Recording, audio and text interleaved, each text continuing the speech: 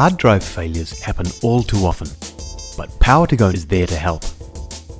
Protect your computer by creating a full backup system recovery disk of your Windows system and the data on your system drive.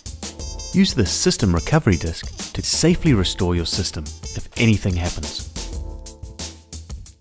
First, insert a disk into your computer's drive. A large capacity Blu-ray disc is the best option for this task. Select Utilities, then Burn Recovery Disk. Click Next. If not already installed, download and install Windows Assessment and Deployment Kit (ADK) for Windows 8. Click and follow the Clear Help instructions if you don't know what ADK is. Then, when installed, just follow the installation process. You can select the burn drive, the disk type, and enter notes about the system recovery disk you're creating. Click Start Backup to begin the backup.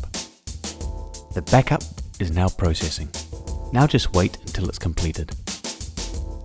If one disk isn't enough to complete the backup, you'll be prompted to insert another disk to proceed. The backup is now complete. Click Done once finished. Now let's see how to recover your data with the system recovery disk you have just created. Simply insert the disk.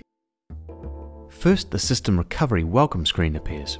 Click to move to the System Recovery summary of the recovery disk you created. Click Start to begin the recovery process. Wait until it's completed.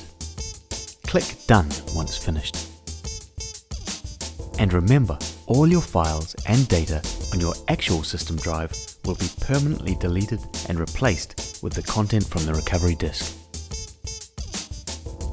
With CyberLink, Power2Go easily protect your computer by creating a full backup system recovery disk and quickly restore your system if anything happens.